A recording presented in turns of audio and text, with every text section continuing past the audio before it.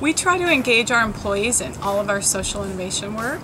We also try to get our employees involved in our local communities. More and more we're seeing that employees want to engage in skills-based volunteerism or pro bono work. When employees can actually use their professional skills to do a project, they seem to get more out of it. They see the impact. They know it's more long-term than if they were just to go out and, say, paint a building or work in a garden. They might even see how it directly impacts their community.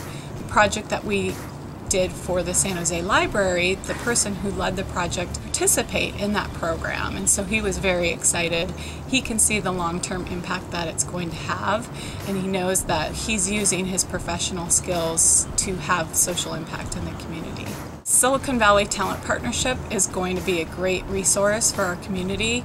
They're going to be the connector between the companies and the cities, and it's something we really need. We haven't had a lot of volunteerism within city projects. I think this gives us a great opportunity to work with our local cities, to have a professional organization that will manage those projects and source those projects and keep them going all along the way is going to be a great help. I would really encourage the other companies in Silicon Valley to participate with the Silicon Valley Talent Partnership in doing some of these projects. We've seen that employees are really inspired by them and they see the long-term impact.